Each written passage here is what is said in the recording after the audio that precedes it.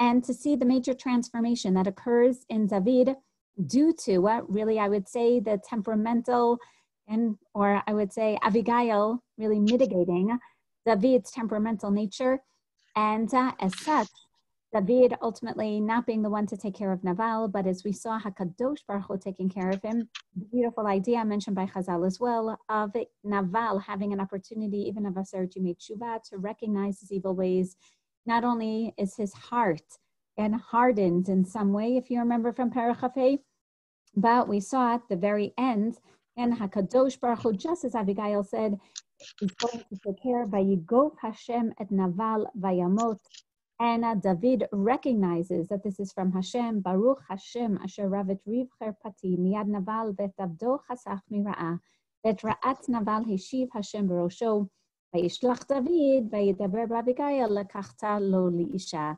And David recognizes that this is really all because of Abigail, and therefore we're going to see numerous instances throughout Sefer Shmuel and continuing into Shmuel Bet Be'ezrat Hashem, wherein Abigail is really the one to temper David numerous times. And this doesn't necessarily mean, we know the idea of Chazal, that when we worship Hashem, it's b'chol levavcha, b'shnei yitzirecha, and with all of the different vices that we have. And therefore, we're going to see a certain positive side of David's militant facet or militant side, but how it really does need to be tempered. And it's not just here that Abigail does this, but it seems that the words of Abigail are actually going to echo in David's mind quite often, albeit we're going to see something very interesting today. But just to remind you, we ended with David's rise to kingdom, but a little bit of the problematic aspect of already taking 2 wives beyond Michal. And Abigail would definitely understand it was Achinoam from Yisrael that basically corroborated the idea of the beginning of chapter 26 of Shaul giving Michal bito.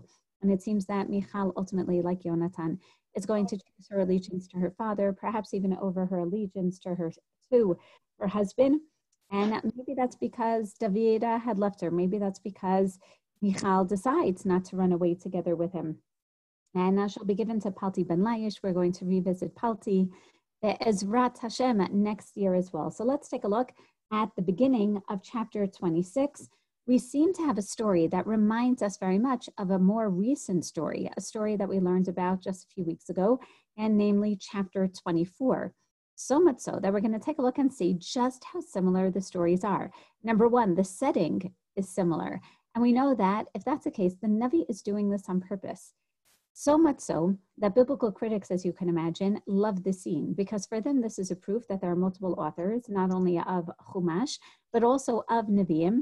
And as such, and makes a lot of sense, 2 stories basically that are really 2 different accounts of the same story. However, we believe that when Nevuah is preserved, every Nevuah, every chapter of Nevuah is going to be significant. And therefore, there really are differences over here. And the question is going to be then, what is the significance of all the various resonances? So before we even take a look in depth at this chapter, let's see from the setting of the scene from Parachava Pasuk Aleph, Vayavo hazipim el Shaul hagevata lemor, Hello, David mistater begevata chachila pnei hayishimon. The Zipim, again, perhaps because of their scare that Shaul is going to find out that David is in their region, and they did not report this. And just like the people of Nov, they are massacred, which tells you that Shaul's fear is really what is preventing people from showing any type of allegiance to David. So this reminded us of that famous scene from 2 chapters ago, where David then is going to run away to En-Gedi, and Shaul is going to run after him because the Zipim are able to locate exactly where he is. And that's when he goes into a cave to relieve himself. He takes off his cloak. David is going to, again, somewhat reluctantly, but in the end, and is not going to kill Shaul, but if you remember, is going to cut off part of the beged, and then he calls out to Shaul as a proof that he could have killed him, but he didn't kill him. And then Shaul is going to express his remorse for all this to David. So let's take a look and see the various parallels here in our parak. So that's what we're going to be sharing right now. But okay. You can also open your email and you'll see this. But we're going to look at Shaul in David's hands, right? This isn't just David running away from Shaul. Rather, this time, David is going to have the upper hand again, basically for the second time. And this is extremely redundant. We're going to see just how many parallels there are between chapter 26 and chapter 24. Number one is, we said, the setting is the same. The two stories open in the same manner. The Ziphites and recognize David is in their midst. Keep in mind that he now has 600 people with him, and he also has wives with him. And they're able to locate where David is, and they inform Shaul about David's location, almost in the exact same wording as well, right? It came to pass, Shaul was returning from the Plishtim. Behold, David is in the wilderness of En-Gedi. Here, David is in the hill of Chachila, and this is the area of Chalchul, the very steep mountains near Hebron, which is by the Yeshimon, basically leading to the area of the Midbar. In both chapters, Shaul then is going to set out in pursuit, what do you know, with the same number, right? An identical force, which we spoke about is actually the same number that he also took when he went to fight against his first war against the Plishtim, which is really ironic and clearly a subtle critique of the Navi, maybe not so subtle. Shaul, what are you doing? Taking the same number, fighting against David, who is the anointing of God, who you already noted is going to be the king, as you're fighting against the enemies of Yisrael, for whom you were appointed to be king so that you could fight against them. These are our enemies, not David. Shaul took 3,000 men and went to seek David upon this area, the rocks of the wild goats. Same thing here in chapter 26. Shaul got up, went to the wilderness of Ziph with his 3,000 men to seek David. In both cases, a situation arises in which David has the opportunity to cause harm to Shaul, and Shaul is not even aware that he's in danger. Number one, the cave, a very vulnerable state, because David is inside the same cave. David gets up, wherein Shaul is without his cloak at the time. David arose here as well. We're going to see the same term, and goes to where Shaul is. And last time Shaul was relieving himself, this time Shaul is going to be sleeping. So again, the contrast also between the active or proactive initiating David versus very passive Shaul, right? So it's almost as if this arouses like a little bit of our, I can't say, compassion to Shaul, but he's really like miscame here. And that's part of how the Navi wants to depict him. Number four, in both cases, David's men turn to him, and we're going to see exactly who here in our chapter, and say, Hashem has given you this opportunity to strike your enemy. Basically, Hava lahargacha, Hashem lahargo. Look, it must be. This is how we're understanding why Shaul is in the same cave. Hashem is giving you your enemy in your hands. And now you shall do as is good for you. And there, and we're going to see David, if you remember, David, it's not clear if he listens to them and then regrets it, or if he says right away, no, again, I'm not killing Shaul, but he nonetheless is going to get up and cut his cloak. So to here, Avishai says to David, Shaul is right here. Hashem has delivered the enemy in your hands. And we discuss that this really is quite difficult, meaning they're understanding the situation of Shaul's passivity here, and David's upper hand as coming from Hashem. Maybe this is Hashem setting the scene so that you can finally take over the Malchut. Maybe Hashem wants you to kill him, but in both cases, David rejects this proposal. And he says, I can't do it. And because this person is anointed by Hashem, and therefore I cannot strike against him, David is going to say the exact same words to Avishai. And he is the Mashiach Hashem. And therefore I am not allowed to do this, because killing the appointee of God is basically an affront to Hashem himself. Nonetheless, in both stories, David takes something from Shaul. In chapter 24, if you remember, he cut off part of Shaul's robe. And here he's going to take Shaul's spear and also his water bottle. But in this case, he's going to return it to him. Right? Once you cut off a piece of a beged, even if you want to say he could, sew it back on, David does not return it to him. Right? And it could be that he very much regrets the fact that he cut off, as we saw. And the Chazal say he's going to be punished for cutting off the coat of Shaul. And part of it is that he never returned it. And this was a symbol, if you remember, literally cutting off the malchut of Shaul, which he really was not necessarily supposed to do either. But in our chapter, he takes the spear in the water. He's going to return both of them. And we'll see this as well. At this point, David turns to Shaul, asks him why he's chasing after him. In both cases, David argues that the very fact that he took something from Shaul shows, without killing him, shows that he could have killed him. So he obviously is not intending to cause him any harm. And if you remember chapter 24, the beautiful cry of David, why do you listen to your men who tell you that I am seeking to hurt you? Now you have seen today how Hashem has delivered you today in my hands. And yet, instead of killing you, I spared you. And you are, because I will never hurt you, because you are the Mashiach of Hashem. And not only that, he calls him his father. And he says, look at the skirt of your robe in my hand. This is what I did, and I did not kill you. So now you know, and now you see that there is neither evil nor transgression in my hands. I have not sinned against you, though you lay wait for my soul to take it. And you are sinning against me. You're trying to kill me, but I'm really not trying to kill you. And almost the exact same cry of David in our chapter 26. Why does Shaul pursue me? And I thought you were going home last time. Why are you still doing this? What have I done? What evil? And therefore I pray, again, Hashem, and he says an interesting terminology, if it be that Hashem has stirred you up against me, let him accept an offering, right? Then what really is it that you're trying to do? If it's against HaKadosh Baruch Hu, then offer a korban. And if there's something that I did, again, bring that to Hashem as well. So notice that David keeps saying, it's not in our hands. Don't you see? It's in the hands of Hashem. And therefore you're upset, bring it to God. And look, this time I have your spear, I have your water bottle. And this is also proof for the fact that I will never hurt you. I could have hurt you, I could have killed you, but I didn't. In both cases, Shaul responds to David's words almost in the exact same way. Again, he begins by saying, is this your voice? And Beni David, so too in our chapter. And in both cases, David turns to Shaul and compares himself to a parosh, to a flea. And why do you keep coming after me? He said last time, I'm a flea. This time he leaves the dead dog terminology aside, but he still says, I'm a parosh echad. I'm just a single flea. And so why are you coming to hunt me? And he's trying to say, it doesn't even pay. Who goes hunting after fleas? And I'm a nothing. And now the last of the parallels, the end, both chapters ended with Shaul recognizing that David is the one who is more justified. He says, you are more righteous than I. You have rendered unto me good. I have rendered you evil. And you have declared how you have dealt with me. And Hashem certainly and delivered me into your hands. Shaul recognizes that Hashem is orchestrating all this. And he says, and yet you did not kill me. And so to here, he says, I have sinned. I will do you, again, no more harm because my life was precious in your eyes. You didn't kill me. And I have been the one to play the fool. And what's interesting here is that, as we mentioned, and biblical scholars keep saying, look at all these parallels, at least 10 parallels. There are also going to be linguistic parallels, and that we didn't even point out all of them because the story seems to be so similar.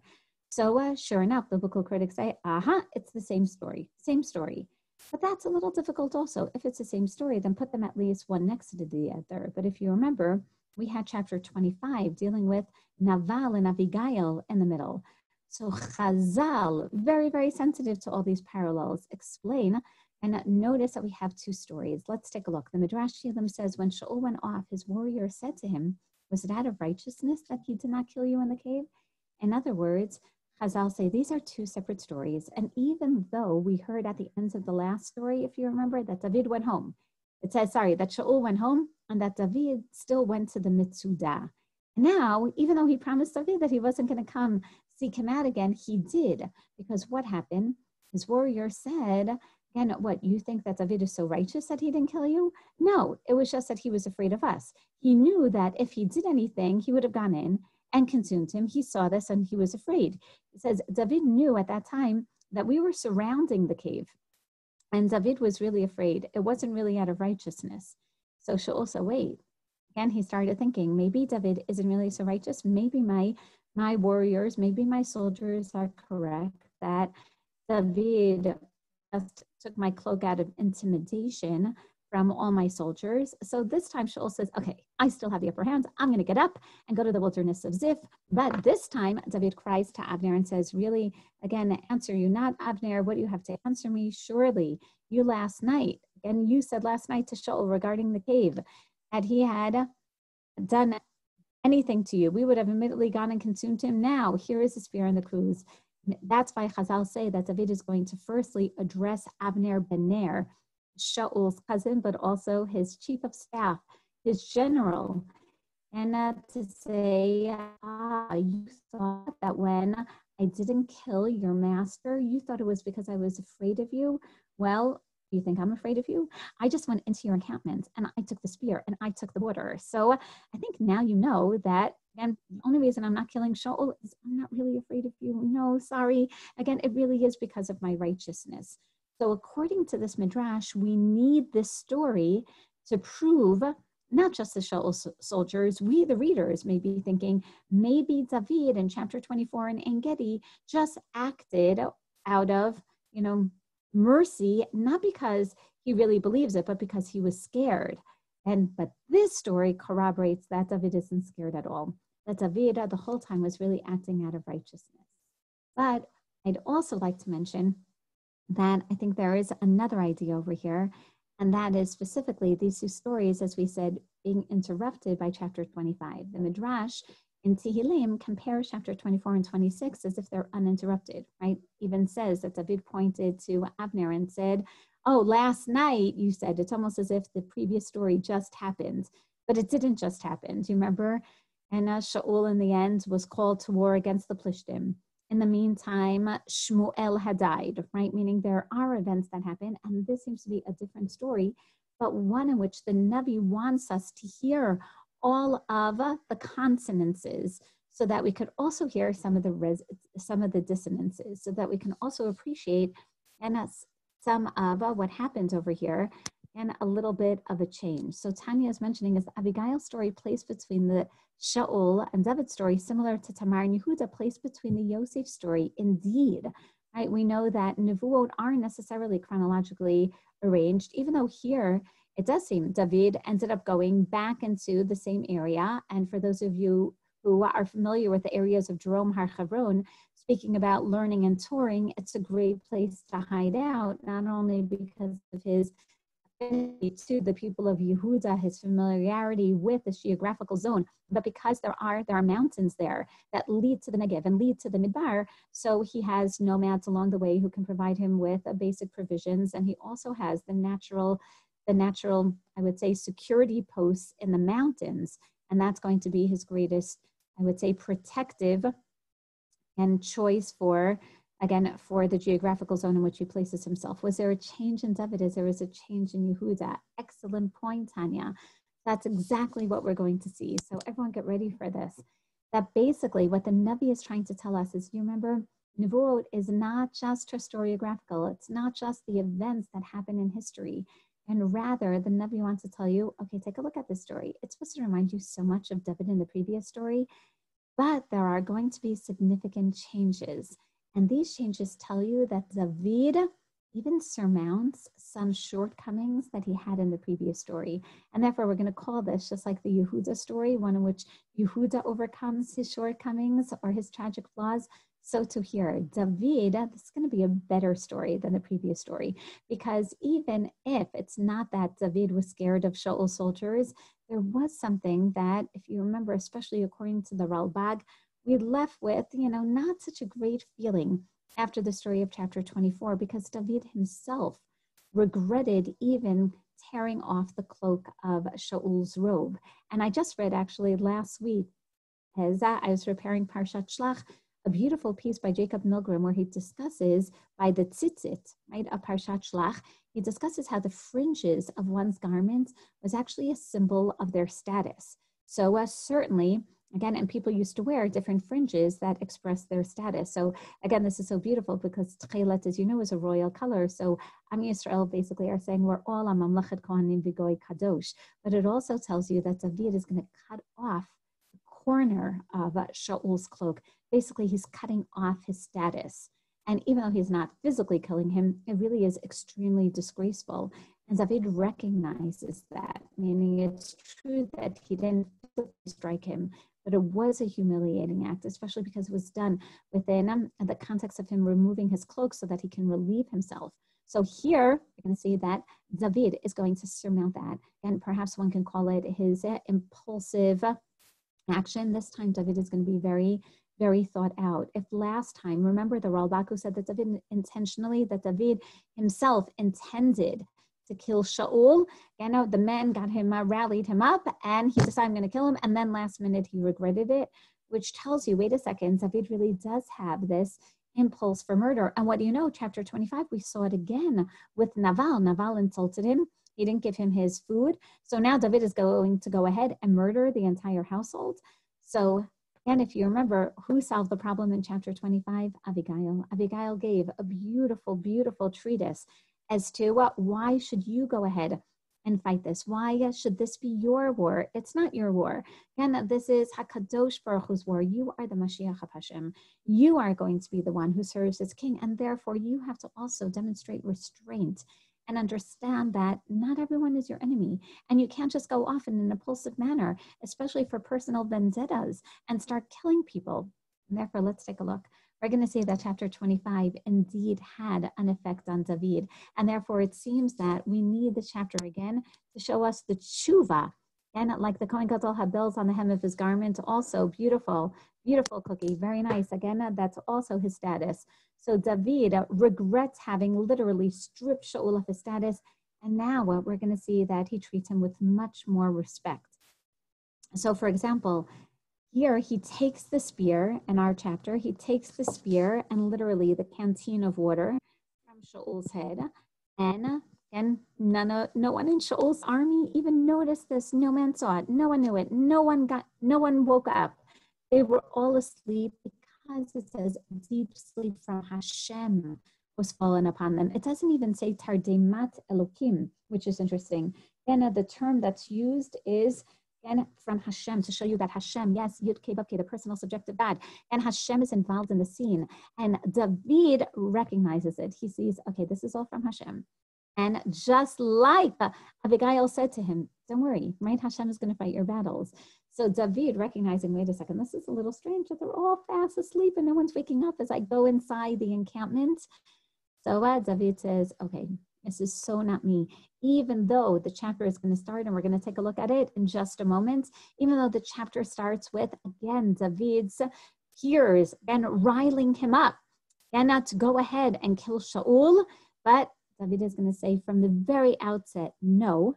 And not only that, even when he takes the water and the spear, which we're going to speak much more about, David is going to return it, which we said is really a restoration of Shaul's honor, a restoration of the kavod that David is showing him. So in short, one can even ask, why is there a change? Meaning there are so many common denominators, but there is also these subtle differences that show you a change in David's character, a much more noble character, a much more, one can say, mild character. And the answer is obviously what brought about this change. Chapter 25, Abigail brought about this change. And that's why we're going to continue to track and David's marriage to Abigail, that she really does seem to be a certain type of, mentor in his life, really advising him what to do in different cases. So we even see the linguistic parallel. David is going to tell Avishai, who's going to be the hot-headed supporter of, oh my gosh, we should kill Shaul. David is going to quote Abigail and say, no, leave it up to Hashem. His day will come. Again, which reminds us of exactly the end of chapter 25. Hashem took care of Naval, just like Abigail said, and he died. So this is really such a beautiful, beautiful demonstration, not only of character development, but obviously of the religious messages. It's one thing to believe, and I think that we can all incorporate this in our lives. It's one thing to believe that, Hashem runs the show, and we know that we have to make our choices based on what HaKadosh Baruch Hu wants, but sometimes we even justify to ourselves, well, it must be, if Hashem put this person in front of me right now, and this person was hurting me, then it must be that I'm supposed to insult this person. And no, it means that Hashem is giving us for these challenges to see whether or not we can surmount them. And all of these challenges are really opportunities for us to refine our own character. And therefore, by the end of chapter 6, if you didn't love David until now, you just have to love him. And you see how noble he is. You see that he sees everything as, again, opportunities from Hashem. And he refuses, especially after Abigail's Musar, he refuses to let any hot-tempered personality get in the way of a pristine and refined relationship with God. So this is David HaMelech for you. So now let's explore this parak very much b'iyun. And part of the reason I'm doing this is not only because I love this chapter, because you really do see, again, David's tshuva, or better yet, let's call it tikkun. Again, he repairs even the little bit of remorse that he had after chapter 24. But we're going to see that this also sets a certain standard for the dynamic between David and the sons of Tzruya. So without talking too much about that, we're going to see that it's first introduced over here. So let us begin together in chapter 26. As we said, Shaul is going to go down to Midbar Zif with his 3,000 men. We're in Pasuk Gimel right now. And Vayichan Shaul begevat hachachila asher al pnei hayishimon al haderach. Shaul basically blocks David's road, meaning he knows he's in the mountains now. And for David, the easiest escape route right now would be to run off to the Midbar, to the east. So Shaul basically blocks that. David Yoshe Midbar. And David, again, was in Midbar Zif. Shaul is going to block his road from the Midbar to the mountains, meaning he's to the west of David. And David, right now in the Midbar, there's only, right, he would want to hide, as we kept saying, the mountains provide greater security and protection, especially it's easier to hide out in the mountains. But now David will not be able to do that because Shaul has basically blocked that road. Again, picture, just for example, the Engedi, Matsada road, and on one side of you, you have the mountains. And sure enough, what Shaul is doing is he's blocking the mountain road. So he can't get back to Gush Etzion tonight, right? He can't go either through Yerushalayim. He definitely can't go, the Chevron, the Beersheba Chevron route. Basically, Shaul with his 3,000 men literally are going to block it off over there. So at some point, I'm just going to have to come back from the Midbar. Shaul is thinking to himself, I've trapped him over here. What does David do? And Vayar kiba Shaul acharav hamidbar. He knows that Shaul has been pursuing him. Pasuk Daled. Vayishlach David meraglim. Vayida kiba Shaul el nachon. And a machloka parshanim here. Either that Shaul is on his way to a place called El Nachon, which is very nearby where David is, or that David knows that, wow, Shaul is coming to the right place, El Nachon, and he's coming to the place that he really figured out, like where David is, and basically entrapped him. But it seems that the first Perush is a little more closer to Pshat. Firstly, the term El Nachon, and it's hard to syntactically understand it as, okay, to the right place. No, there's a place called El Nachon, and he knows that Shaul is going there. So what does he do? Vayakam David, vayavo el hamakom asher chanasham Shaul. Before Shaul goes on his way, he is going to meet the encampment. And you can imagine, he is on one of the nearby mountains. Vayar David et hamakom asher shachav sham Shaul, v'avner bener sar tzva'o, v'Shaul shochev b'ma'agal, v'ha'amachonim svivotav. Do you remember how often I speak about how Shaul has his friends of circles that gradually is getting smaller and smaller? And we've seen this circle of friends, so to speak, when Shaul with Yonatan there says, I can't believe you're my closest people from Binyamin. And you're not helping me find David. You're all traitors like my son Yonatan. And that's when Doeg Hadomi says, well, actually, I saw David in Nov, and that was Shaul's way of basically casting doubt on the allegiance of those that are closer to him. But slowly but surely, and we find that those who are closer to him no longer are really as supportive. So here we have, and Shaul literally surrounded by a circle, which also is an expression a little bit of his paranoia, and he has to be surrounded by other people, and ha'am chonim sevivotav. So we have different circles. So imagine what happens. Vayan yomer el Achimelech hachiti ve'el Avishai ben Tzruya achi Yoav. So this in itself is going to be very interesting and strange, because we're going to revisit this in just a moment. Who is this Achimelech Hachiti? He must be like some significant character if he's mentioned. And Avishai ben Tzruya Achi Yoav. So this is also interesting. We've never seen Avishai before. This is his first appearance. Avishai ben Tzruya. Who is this ben Tzruya? So again, Chazal are going to teach us that Tzruya and is David's sister, either based on Zivrei Hayamim, his half-sister or his full sister, but basically Avishai is his nephew. So wouldn't it have been easier to introduce Avishai as the son of Tzruya, who is the sister of David, right? And that's how he's presented in Zivrei Hayamim. Why presented him as a brother to Yoav? Especially because we don't know Yoav yet, believe it or not.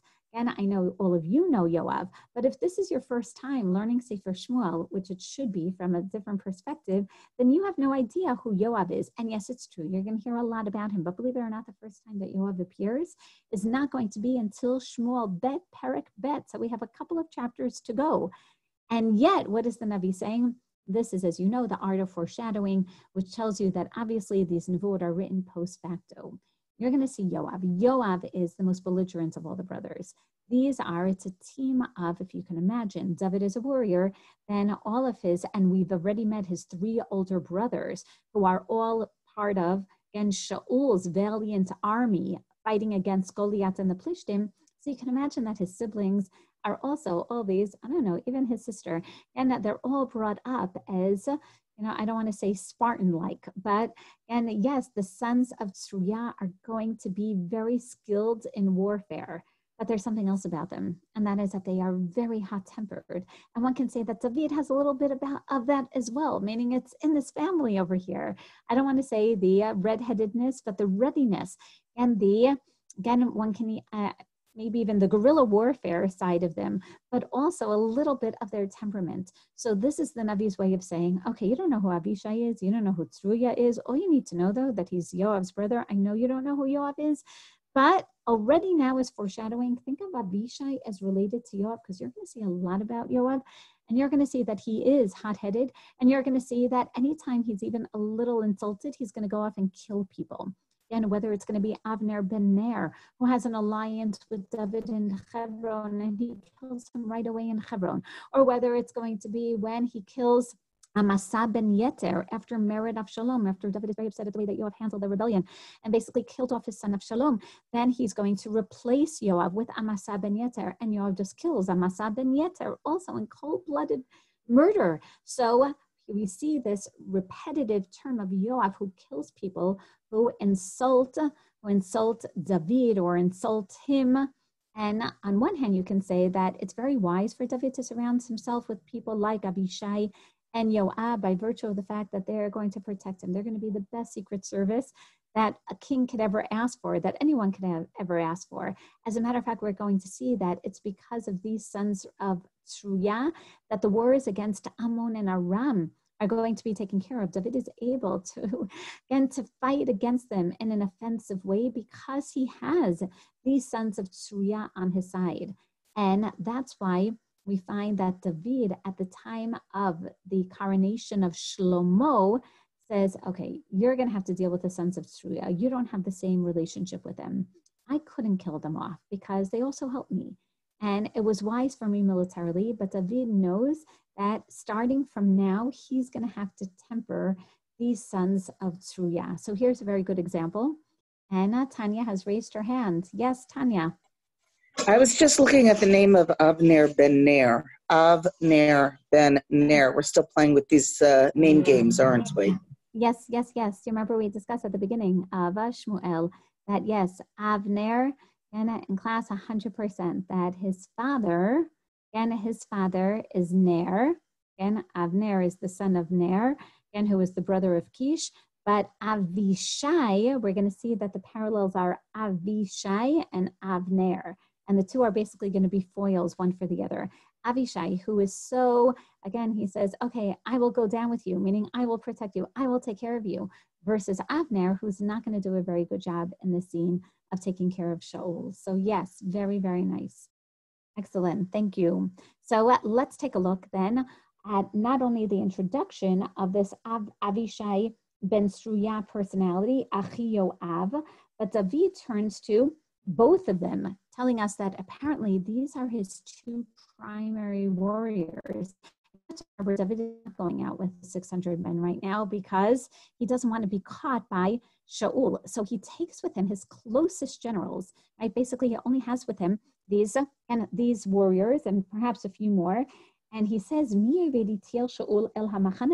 going to go risk their lives with me going down to Shaul? Vayomer Avishai ani evedemach. And Avishai says, I'll go down. I will go down with you, giving us the impression that Achimelech is not going to go down which maybe underscores for us what we discussed in chapter 24. Maybe Achimelech doesn't want to go down because he's also afraid that David is going to kill Shaul, and he didn't like David's behavior in the previous scene in chapter 24 by En Gedi. So again, he's going to take the moral high ground. And maybe this is also underscored by virtue of how he's introduced. Notice he's introduced before Avishai ben Sruya, telling us that this is really his most loyal army servant, right? Is Achimelech, the Hittite. Now, don't let it bother you that he's Hittite, because it was very common to have mercenaries serving in one's army during that time.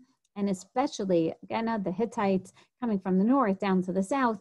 Again, David now being in the south, could be Achimelech joined David's forces, and quite recently, seeing David's success and also seeing David's morality.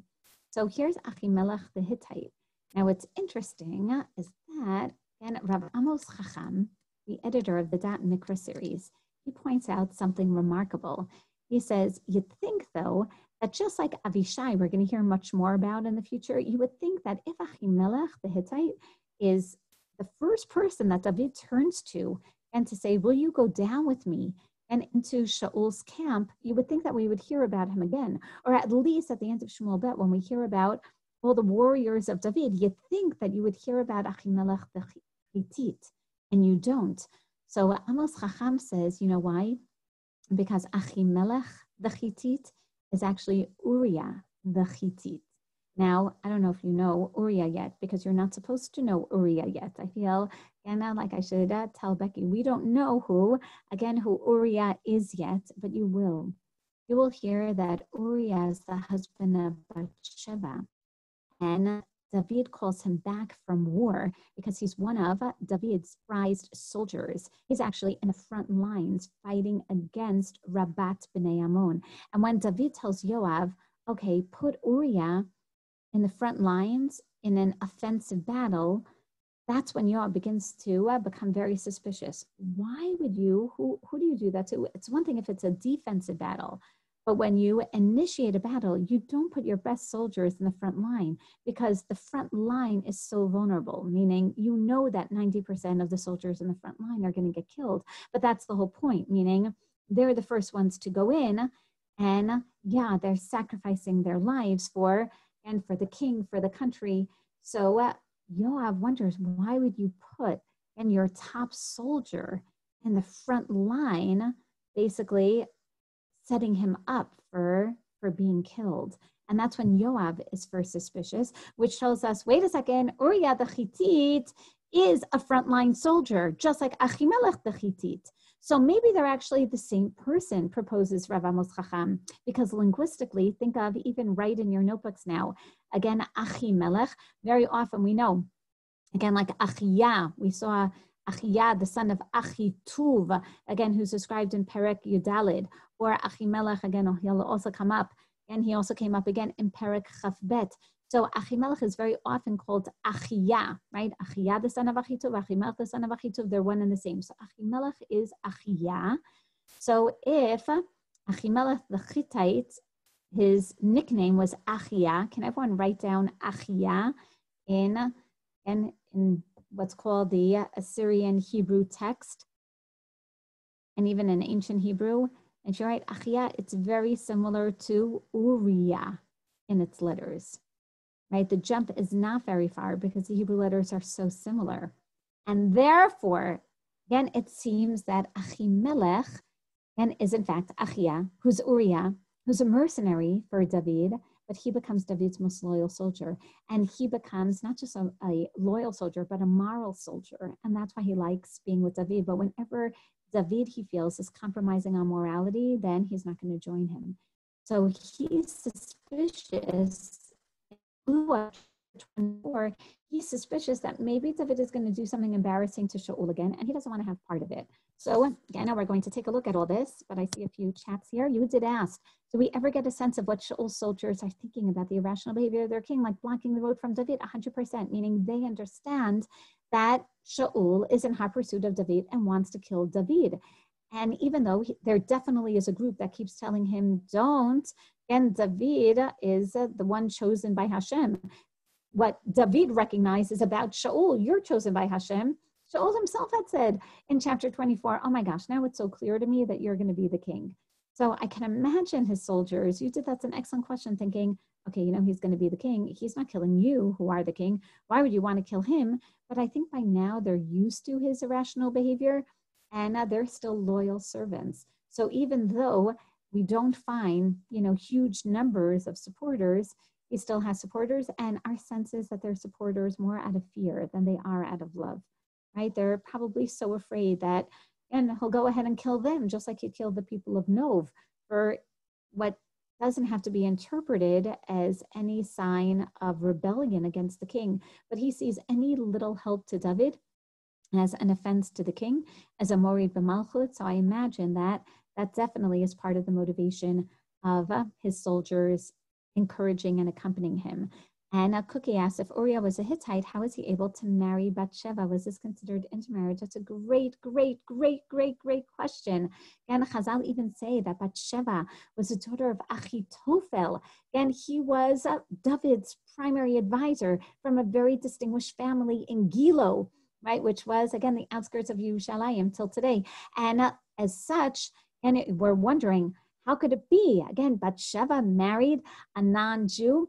So again, what do you call someone who lives, please remember, during the time period, especially the first Beit HaMikdash, what do you call someone who lives amongst Am Yisrael and basically is going to serve in the army and for all intents and purposes is going to see himself as part of the Jewish people? We call that person a ger.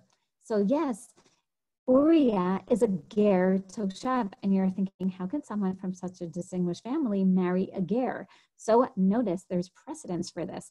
And it also, to a certain degree, it should remind you of David's own backgrounds. That, what do you know? Boaz married a Gioret, right? And here we have then Bathsheba married this ger. Why would Achitophel marry off his beautiful daughter again to a ger? Well, we've already seen that if Uriah, again, is this Achia, in fact, that Uriah is David's, he's basically, right, the top soldier in David's army. He's a very distinguished moral man. And Achitophel wants him as a son-in-law. So it actually makes a lot of sense. And there wasn't a problem of intermarriage then. Intermarriage basically meant, or when you married someone, if he was going to live within the Jewish people, then he was, for all intents and purposes, converting to the Jewish people. So yes, you're also thinking about Ephron Hachiti, meaning the Hittites. The Hittites originally live in the south, again, in the areas of Hebron. Many of them move up to the north, or most of them move up to the north. Here we see that some of them stayed in the south. And yes, getting control of Hebron for Malchut, Yafeh Ma'od. And so here, yes, so definitely Shaul rules by instilling fear. And now we have a sense of this Achimelech the Hittite. So the reason why I'm already mentioning this now is because we're going to see this, Be'ezrat Hashem, in the Bathsheba story. And now this makes the Bathsheba story all the harsher, because then the Bathsheba story is going to force us to revisit this story. So notice this. Again, this is so remarkable from the Navi's perspective. We had chapter 24, which was David, albeit not killing Shaul, but still disgracing Shaul and then regretting it. Then we have Abigail telling David, don't do this. Again, don't disgrace Shaul. Don't disgrace yourself. Don't fight wars for personal vendettas. Leave those up to God, right? You have to learn, David, how to properly channel your emotions. Oh my.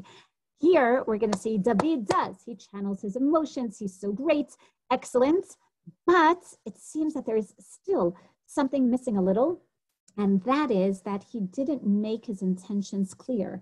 What happens? Notice Pasuk Vav. He says to Achimelech Achiti and Avishai ben Sruya Achi Yoav, Mi yered iti el Shaul el hamachaneh. When someone says that, when David says, "Who's going down with me?" and to Shaul and to his military encampment, the sense that you get is, oh, David's going to fight, and that clearly is what Achimelech, thought, and therefore is not going to accompany David. In other words, David did not make his intentions clear. And maybe his intentions weren't clear until he actually got to the encampment. But why is this significant? Because we're going to see a case where he didn't overcome his impulsive reaction. And that's going to be in the story of David and Bathsheba. And I don't just mean the impulsive reaction of sleeping with Bathsheba. I mean, that right after he finds out he's pregnant, what does he do? He says, okay, I'm going to have to, cover this up. How? Impulsively, he says, by killing Uriah. Right? And that is going to bother us and basically say, wait a second, this is the tikkun, but I guess he didn't repair it 100%. He still has this. But don't worry, after the story of Uriah and Bathsheba, he's going to live out the rest of his days, basically regretting this, right? He's going to live out the rest of his days and recognizing, oh my gosh, I did something wrong. And he's going to notice and he's going to do tshuva. And the story of Bathsheba, albeit definitely a stain on, David's career, ultimately tells us that he can overcome and he can overcome entirely. And maybe that's why in that story too, we're going to not only see similar terms that remind us of this story, but we also hear, and interestingly, about Yoav and that story. And we hear that David later on, again, it's going to be the same. We'll get back to Avishai. We're going to see that David is always going to recognize that he's living after the story of Bathsheba and his, you can say, second degree hand in murdering Uriah. It's always going to be in front of him, as he says in Mizmor Nun Zayin and Tehillim, Chatati lefanai tamid, and my sin is always before me. And that's going to be part of the process of tshuva. But let's take a look, and we're going to see this. And this is so remarkable in the David and Bathsheba story. I didn't write out all the parallels here, but here are just a few. David's going to say to Uriah, in your mind, think of him as Achimelech, as Achiyah the Hittite. He's going to say, go down to your house, wash your feet, and then go sleep with your wife. And Uriah left, but he didn't sleep with his wife. Because again, Uriah says, I am a devoted, loyal servant to the king. I am not leaving the king. And he was called back from Miluim. He was called back from the army. So Uriah still sees himself on duty to the king. So he slept at the door of the king's house with all the servants, and he did not go down. And it says it again, he did not go down. And David said, didn't you just come from the war? Why did you not go down?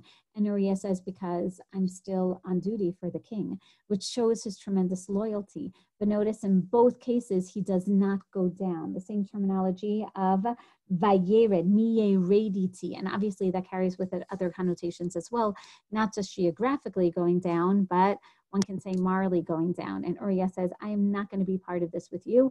And yes, Becky is saying this reminds us of what Shaul did when he sent David into battle, hoping to kill him. That's right. And he was unsuccessful. And unfortunately, Uriah is going to get killed in that war against Ammon. So with this, and let's take a look and see.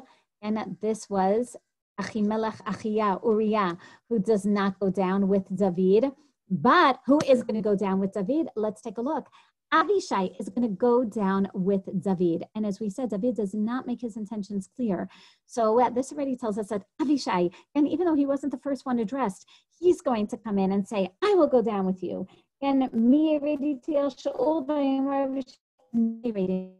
already gives us a sense, and we're going to prove it right now, that Avishai is thinking, David must be thinking, this time I'm going to kill Shaul. Right? I can't believe he had the audacity to come ahead after he told me that he wasn't going to pursue me anymore, and he's pursuing me. And Avishai is going to say once again, you see, HaKadosh Baruch Hu is giving Shaul in your hands. So let's take a look at Pasuk Zayin. Vayavo David v'Avishai el ha'am laila. As we said, a little bit of a pathetic scene. Again, Shaul is sitting or sleeping and in a circle. Remember that chanit of his, that spear? When you think of Shaul's spear, what are you thinking of? Everyone just yell out. What are you all thinking of? Okay. The tool to kill David. Thank you. Yafeh ma'od. Again, 100%. Again, the spear that he used to kill David, literally to pierce him to the wall, if you remember that terminology. The chanit that is always by his side. Again, as a sign then, every time we think about the chanit, that is really the expression of his aggression towards David. So notice, again, the chanit, telling us that this is still on the top of his mind. Literally, the chanit is right by his head. That's what he still has in mind. And his foremost concern is killing David. But Avner, they're all there, just like you did pointed out, more out of fear. And they're really there to protect the king. right? They see themselves as the vassals of the king. ויאמר אבישי אל דוד, סיגר אלוקים היום את אויבך בידך, ואתה הכנו נא בחנית ובארץ פעם אחת ולא אשנה לו. So on one hand we see Avishai thought that this must be what David wanted. He said, right after David says, who's going to go with me? Then Avishai says, oh my gosh, you see what's happened. Wow, Elohim has given you your oyev. He's right over here. I'm going to take the Chanit. And this is, you can imagine, just like David took Goliath's sword to decapitate Goliath, this is, again, a very humiliating form of death, taking the victim's own weapon and killing him, right? We're going to revisit this when we get to the end of the life of Shaul, but Avishai says, I'll take the Chanit, and I am going to, and literally, akenuna b'chanitu va'aretz. What does this remind you of? Analogy of Shaul attempting to strike David. Again, b'chanut ubakir. Again, pierced him to the wall. Pamachat v'lo ashnelo. Again, in the case of Shaul did it twice and he missed. And in this case, Avishai says, I'm a skilled warrior. Give me one chance, David. I'm telling you, I'm going to get it right. I will pierce him. Again, I will pierce him with a one blow of the spear, v'lo ashnelo. Again, b'chanut v'aretz. Basically, pierce him to the ground. Yomer David al Avishai al tashchitehu. David, as opposed to last time where he was silent when his men said, come on, I think Hashem wants you to kill him. David didn't say anything. And the Ralbag says maybe because he really did intend to kill Shaul. But even if he didn't say anything. And this time David says, Chai Hashem. Verse, he says, al tashchitehu. Do not. Ki mi shalach yado b'Mashiach Hashem v'nika. Who can strike the anointing of God and be absolved? And David says again, and you can imagine there's a double Vayomer David, and again, Vayomer David, between Psukim Tet and Yud, the double Vayomer phenomenon. Again, and David said, and why do we need to introduce David as the speaker? So again, we know that this means that there was some type of unspoken response. You can imagine that Avishai is very disappointed, or Avishai is looking at David in a very bewildered fashion. I don't understand why you're not taking advantage of this. Or I thought that was your mission. I thought that's why you invited me to come with you here, to kill Shaul. And David explains, Chai Hashem, Kim Hashem yigafenu. He's quoting Abigail. This isn't my war. I swear in the name of God, God will strike him. I will not be the one to strike him. Oyom oyavo vamet. Or the day will come wherein he's going to die. And to a certain degree, this is a nevuah, right? Niva v'lo yadash niva. Because on one hand, Hashem is going to set it up in such a way that he dies. But really, he's going to die, one can say in like a natural state of war, but actually, he's going to be the one to kill himself. We'll take a look at this. Or he's going to die in war. And the truth is that all three of these come true. Meaning it's Hashem. It's also, somewhat natural causes, as we'll see, but also going to be the enemy hands. And that's in fact, right? David says, no, that's not why we're here.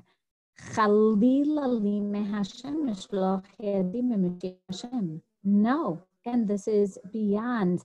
And that's why we're thinking, you just should have told Achia this also. Achimelech would have understood this as well. He says, I will not strike the Mashiach Hashem. He says, but if you want, you can take the spear that's by his head and tapachat hamayim and the canister of water, v'nelchad lanu, and then we will go. And look at the next pasuk Yud Bet, vayikach David et hachanit v'tapachat hamayim. And the end, it wasn't even Avishai who takes it. Rather, David on his own risks his life. Think about this. He's tiptoeing over Shaul, again, literally risking his life to take the spear and to take the water. Mirashotei Shaul, right by his head. You're supposed to have butterflies as you read this. Right? It's the middle of the night. Again, you can hear everything. And David can so, again, surreptitiously make his way right by his head. And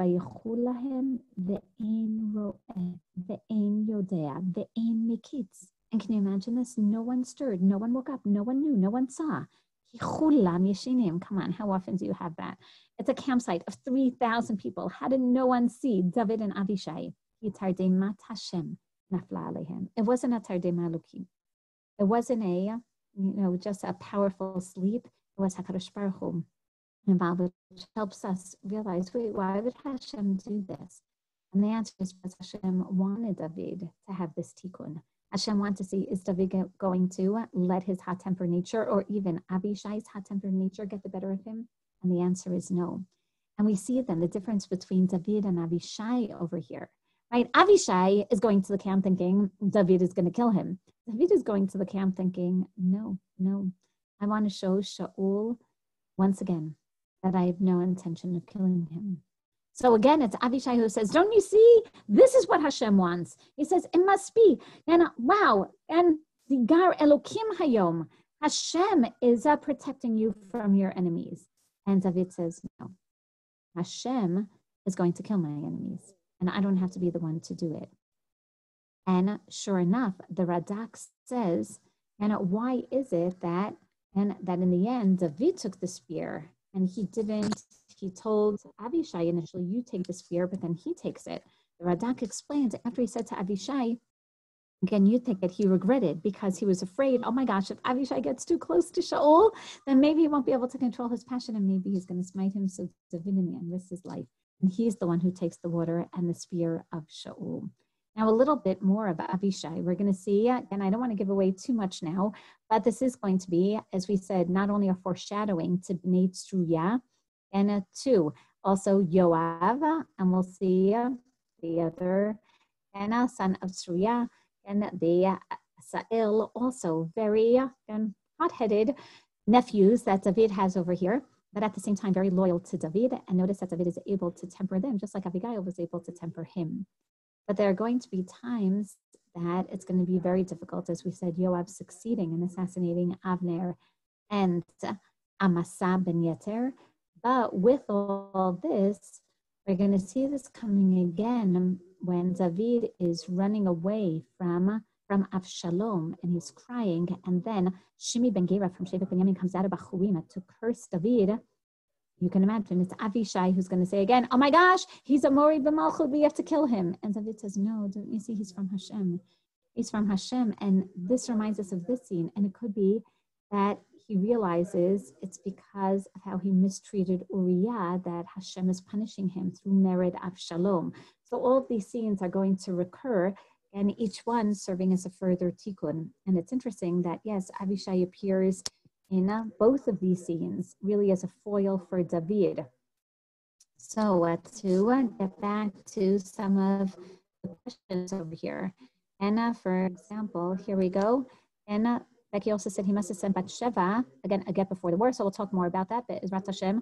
And when we take a look at the Bathsheba story, and why would Abishai offer to do the killing and not David? Because Abishai is really, again, hot-headed, l'shem shamayim. He says it, Sigara Elokim Hayom.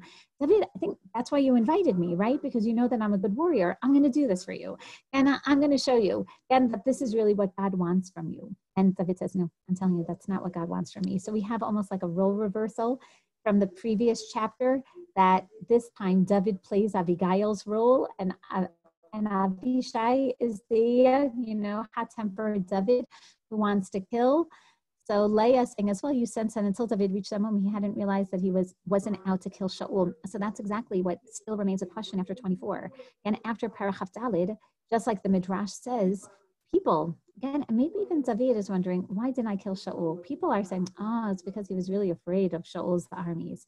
And no, it was because and now we know, it was because he had no intention of killing Shaul. But then if you remember, so you're supposed to say, what tshuva does he need? Because even though he didn't have an intention of killing Shaul, he still cut off his cloak. And that's a disgrace, right? You don't disgrace the king that way. And you're supposed to say, well, taking the spear in the water is also a disgrace. But don't worry, David's going to return it. And returning it is a way of paying homage, right? Of showing respect. So could it also be the sharvit of the king? The chanit, the sharvit, okay, which means that David didn't want anyone else to touch it, like a Hashverosh. Okay, but it's really his spear, meaning it's a weapon, and David is saying that it's in his hands, and he could do what Abishai said to do with it, namely, he could pierce Shaul to the ground, but he's not.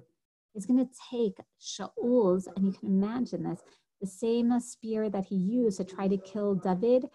David could say, okay, Mida keneged Mida. I see the spear. I have such, a trauma and a post-traumatic stress disorder over here, and I'm going to take that same vehicle that you were trying to kill me with, and I'm going to kill you with it. And one could argue, it really is Habala Hargacha Hashkem Lahargo. Shaul wanted to kill David with that spear. And yet David's going to take it. He's going to say, I'm not going to use it. Not only that, I'm going to return it. And which shows just how moral he is. And how much he sees this. He even regrets and even suggesting to Avishai that maybe Avishai should take the spear in the water. So let's take a look now at this encounter. What happens after David takes the tzapachat and takes the spear and explains to Avishai he has no intention and didn't have any intention of killing Shaul at all. He just wanted to corroborate that he has no intention whatsoever. That's why he went down. He went down and knowing that, okay, he could have really stayed in the midbar if you think about it. And he could have stayed right there and let Shaul pursue him. But he wants to show Shaul that his pursuit is in vain because Hashem is protecting him, meaning David, and David isn't going to kill him, meaning it's not a confrontation in any way. And that's what he's going to say. Oh. Excuse me. And that's what he's going to say right now. So let's take a look, and we're going to see these words, starting Pasuk Yud Gimel. Vayavor David ha'ever, vayamod al rosh har mirachok, rav hamakom beinehem. And this is so interesting, by the way, because it says that David then crosses over, and now he's standing at the edge of the mountain. Now, many Parshanim explain he's going back, toward the Midbar direction, but actually topographically, it could be that, believe it or not, think about it this way, David's army is actually to the east, or David's encampments are somewhere to the east, and David is going to go to the west, right, to the areas of the mountains as he talks to Shaul, showing him that he's really not afraid of him. He's going to this other, and so that's why he's going to this other side, right, of Shaul. And with complete confidence, he stands on the top of the mountain, but with enough of a distance between them. And David calls El Ha'am Bel Avner Ben Ner. And he doesn't embarrass Shaul initially. He calls out instead to the people to Avner Ben Ner and saying, Halo Tane Avner. Avner, this is really partially your responsibility. Vayan Avner, Vayomer Miata Karata El HaMelech. Who are you that cries out to the king? And some of the Parshanim explain that Avner wakes up and he sees exactly what happens. And he realized that, oh my gosh, David crossed over to the side and no one caught him. And maybe he's actually saying this not to David, but Miata karata lamelech. Who are you? Who are you, the soldiers who didn't catch this? And as you know, this is just a way of projecting one's own or defense mechanism that he's saying, oh my gosh, how did I allow for this? How did David cross over our encampment without me noticing? Vayomer David al Avner. Hello, Ishata. You're a very noble man. You're a valiant man. Umi chamocha b'Yisrael. V'lama lo shamarta al adonecha hamelech? Why did you not protect Shaul? Ki ba'achad ha'am lashchit et hamelech adonecha. And because, and notice that one of the people, right, he's calling himself, or Avishai, just, an Am Haaretz, and came to kill, or could have killed, and didn't. Lo tov hadavar hazeh asher asita. Chai Hashem. You really deserve to be killed because you didn't watch over Shaul, right? And he could have been killed, in which case you're the ones responsible because you're the bodyguards. And alasher lo shamartam ala adonechem al Mashiach Hashem. He's rebuking them. He says, look, and someone could have killed your king today, and that would have been terrible because your king is a Mashiach Hashem. So notice this, even as he's talking to Avner, he's lauding Shaul's position as a Mashiach Hashem. And now we understand why he's not talking directly to Shaul. He's telling Avner, I protected Shaul, right? Everyone see the contrast? I didn't kill Shaul. You basically kind of like passively killed Shaul by not protecting him properly. Obviously, these two major, I would say, necessities in war. So where's his weapon and where's his water? That one keeps closest to them, Asher Mirashotav. And instead of Avner answering, what happens? Pasuk Yud Zayin, Vayaker Shaul et Kol David. Almost the exact same terminology that we saw in chapter 24. Shaul recognizes David's voice, Vayomer HaKol Chaze B'ni David. And I can imagine like Shaul waking up from this, stupor and saying like, what is going on, right? What's David doing here? And his initial reaction is not, oh my gosh, let's go after David. It really is, Hakol Chaza b'ni David. He brings him back to, wait a second, what am I doing here? What am I doing here? Vayomer David koli adoni hamelach. And David continues, Vayomer lama ze adoni rodef acharei avdo. Again, the double Vayomer, giving us a sense that there was some unspoken reaction of Shaul here. Right? Maybe he's looking around saying like, what is going on? Like getting his bearings straight. And I can imagine him getting up, like looking for his spear, entering into a state of panic, and then like seeing David. And we're going to see that David has his spear held high, right? Reminiscence of Yehoshua and his kidon, right? Basically showing he's won this war, even without killing anyone. And yes, again, Cookie's also saying this term of Vayaker Shaul reminds us of Yehuda, right? Vayaker Yehuda et Ketone Tapasi. Or again, Vayaker Yehuda, Yehuda saw the Ptilim, again, everything that he had given to Tamar. Or Vayaker Yaakov et Ketone Tapasim. But when David, or when Yehuda recognized that Tamar had all of his personal belongings, he immediately says, Set kamimeni. Let's see. And I think that Cookie's right, that the Navi is using this terminology almost to get us excited that maybe, Anna Shaul is going to recognize his wrongdoing. Vayakar Shaul et kol David, vayomer hakol chaza b'ni David. And we're going to see that he doesn't admit it right away. He doesn't have that Yehuda gene in him, because he's from Binyamin. Let's look, vayomer lama zadoni rodef acharei avdo. So David, right, waits till Shaul realizes what's going on. And he says, really, why is my master chasing his servants? What did I do? So please, now that I have the upper hand, you listen to what I have to say. Yarach mincha. And the Parshanim ask all different questions here. What does it mean? And he says, if, then I pray, if, then Hashem is doing this to you, then Yarach mincha, then bring a sacrifice. So some Parshanim say, is he like mocking HaKadosh Baruch Hu and saying, okay, you can just bring a sacrifice to Hashem? No, he basically is saying, do something to God, submit yourself before God, and don't take your anger on Hashem out on me. Right? And if you feel that you have to do something, that Hashem is angry with you, then bring him a karban. So here's another explanation of the Abarbanel, right, who says, okay, and im Hashem hisitcha, if Hashem is setting you up here like a satan, and sure enough, Chazal say, wait a second, and even this is going to be a little, maybe David didn't do a full tikkun, and he's mocking Shaul a little, he's going to be punished, midah keneged midah, by Hashem being Mesit David. And now we'll see the story at the end of Shmuel that Hashem making David forgetting about a basic law. If he's like mocking Shaul, okay, everyone knows Shaul, like if you did something wrong, you bring a karban. For mocking Shaul for something so simple, so to speak, he is going to forget that when you conduct a census, you have to ask for a machatzit shekel. And David forgets that, and in the end conducts a regular census and is going to be severely punished with a plague. So here we see sometimes it's the little mistakes, right? Sometimes it's literally mocking people that brings upon terrible plague. Im Hashem hisitcha bi yarach mincha. So the Barbanel says that what he's saying is, if you feel that this is from Hashem, then do something about it. Meaning recognize that you should do something and don't make it worse by trying to kill me. Bring a korban. V'im b'nei hadam arurim heim lifnei Hashem. And if you have something against the people themselves, again, notice what he says. And what are you doing, though, taking this out on me? And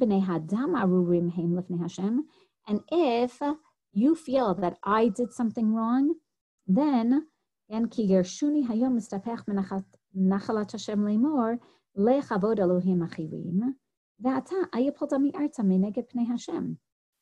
says basically what Abigail says also. And even if I did something wrong, you shouldn't be the one to take care of me. Let Hashem take care of me, right? And he's hinting to, don't worry, Hashem is going to take care of me in a positive way, not a negative way. But these words are also very difficult because what is David saying? He's saying, if Hashem is really the one responsible for getting you angry with me, then bring him a korban. But if it be because of people like me, then I guess, and he says, but notice what you're doing. You're making the matters worse because you're still responsible. Because by chasing after me, you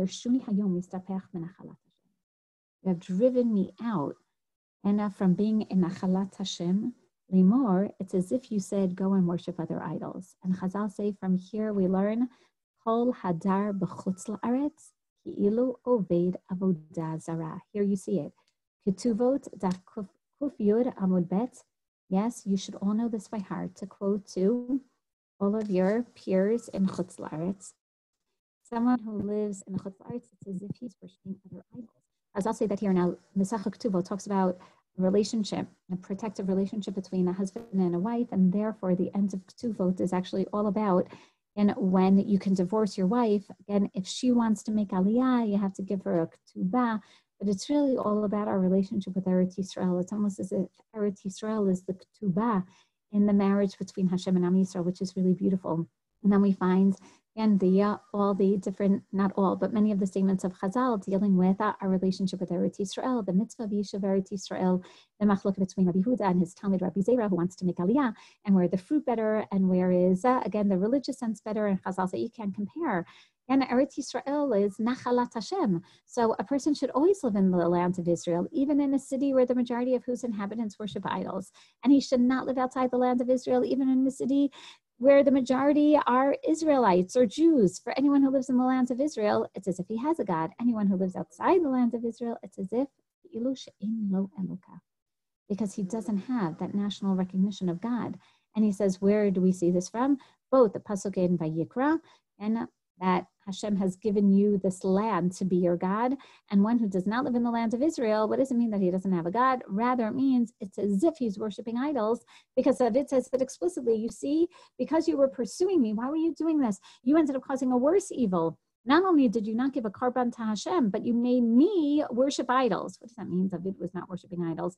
No, you put me in a state of a possible assimilation.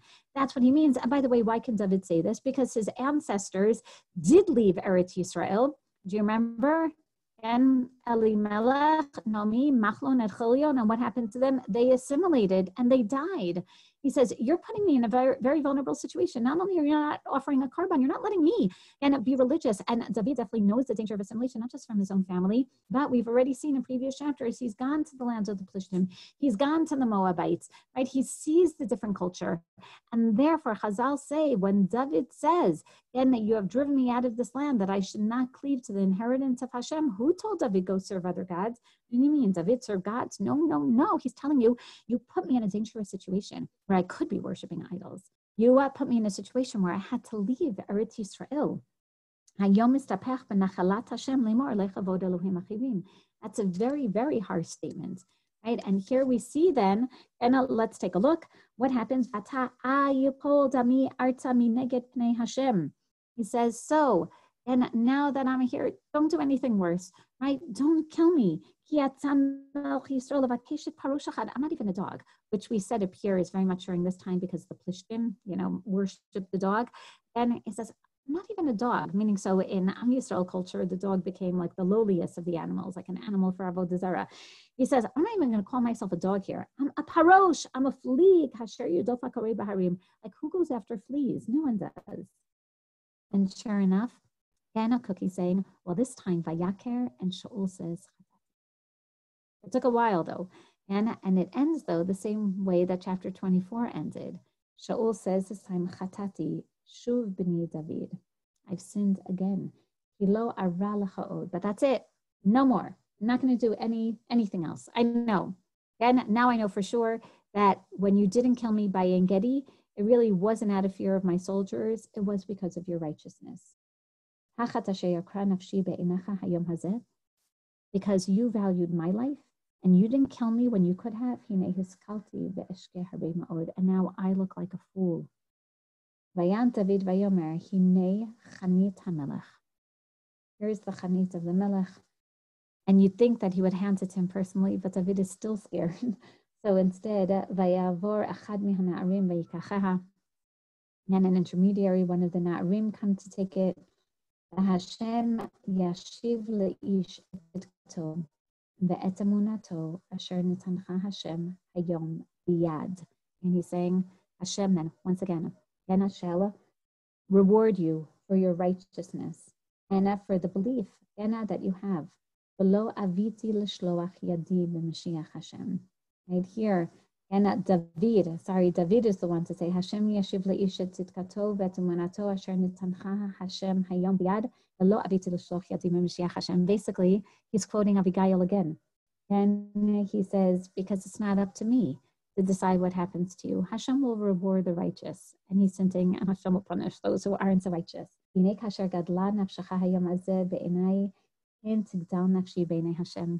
Shaul, more than me wanting to look good in your eyes, I want to look good in the eyes of Hashem. And that's what motivated me not to kill you.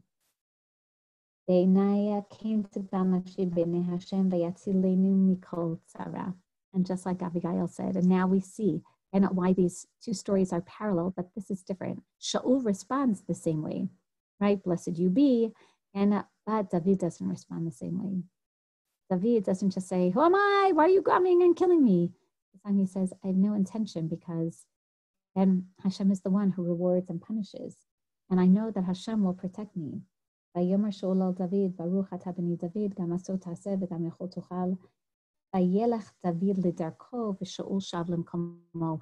On one hand, it sounds like the same as it did in chapter 24, and they each go on their separate ways. But take a look at the end of Perek Chaf Daled, a little different. Can anyone tell me what's the difference between the end of Perek Chaf Daled, Pasuk Chaf Bet, Vayishavad David l'Shaul? Again, David just gave Shaul his word, that, okay, he is not going to kill off his descendants. Remember that? And Shaul was afraid of that. Vayelech Shaul el beito v'David banashav alu al hamitzuda, versus the end of our perek, which is here we go, Vayelech David lidarko v'Shaul shav limkomo. So two significant differences.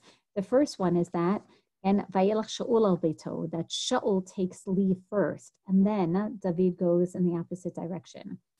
Here, David goes away first, right? Meaning David turns his back first, which basically shows that he's not afraid of Shaul.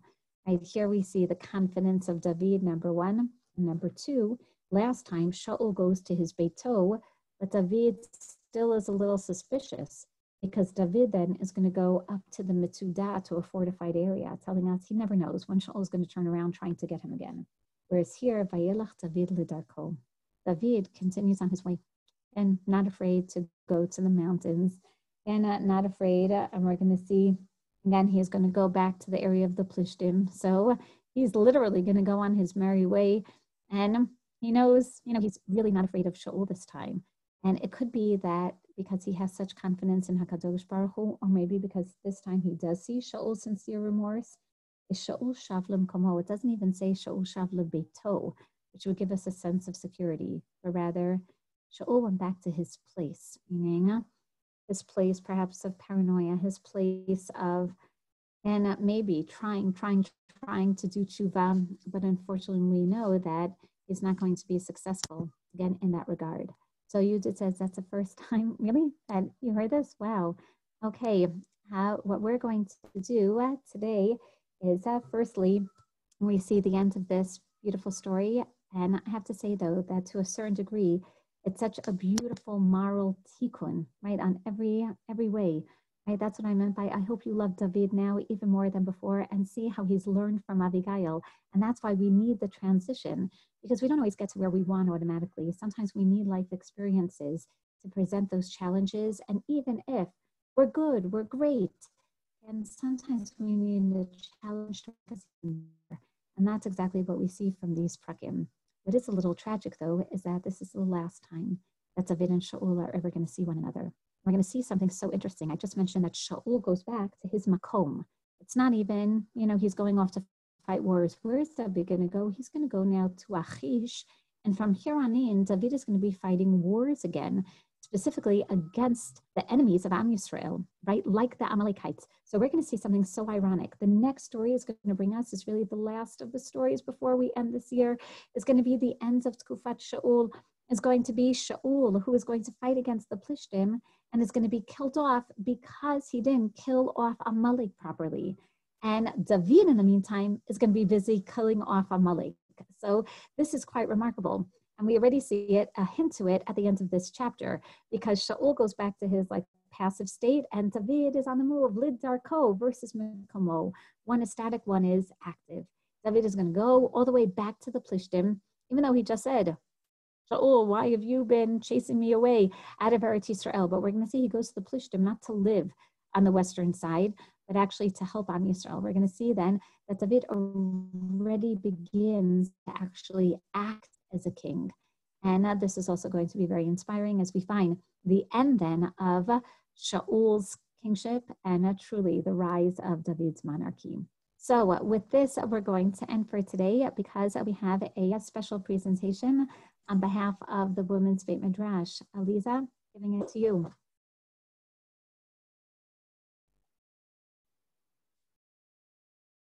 Aliza? Uh-oh. Hi, sorry about that. Thanks, Shani. Okay. 1 second. You have to stop Shani. yours. Oh, should I make you the host again? That's okay. I can do it myself. That's okay. I stopped your sharing. We're ready to go. My name is Penina Farkas.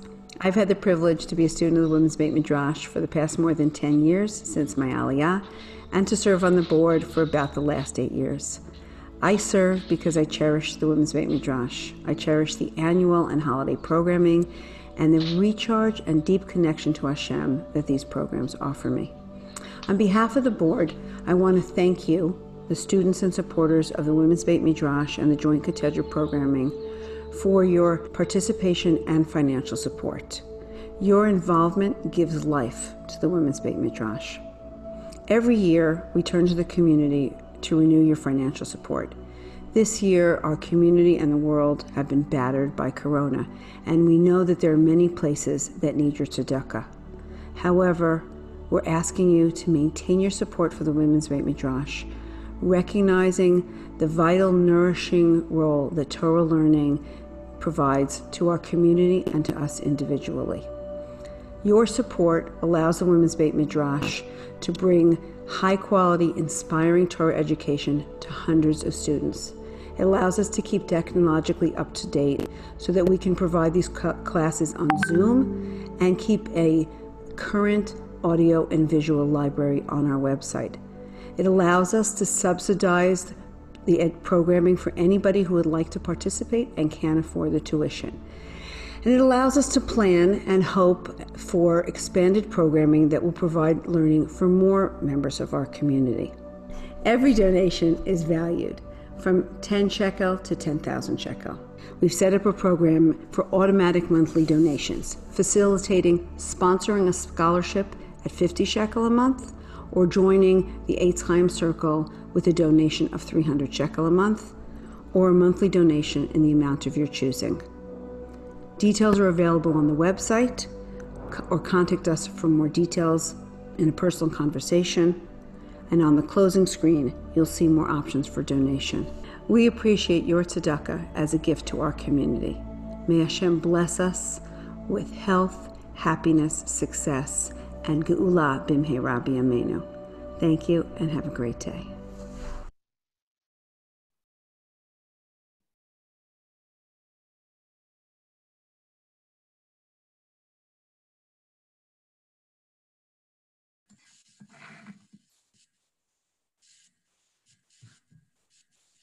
Is that it? Okay, everyone have a wonderful day. Thanks, Shani. Thank you, everyone. Take care. See you next week, same time. Thank you. Yes, and I'll end with Yudith's words of just like Avraham Avinu. And it says also, he returns to his makom, meaning to his previous state. And yes, that's where Shaul is going back to also, albeit not as positive as Abraham. So maybe the contrast is supposed to be a striking one. Thank you. Shavua mitzuyan l'kulchen. Thank you.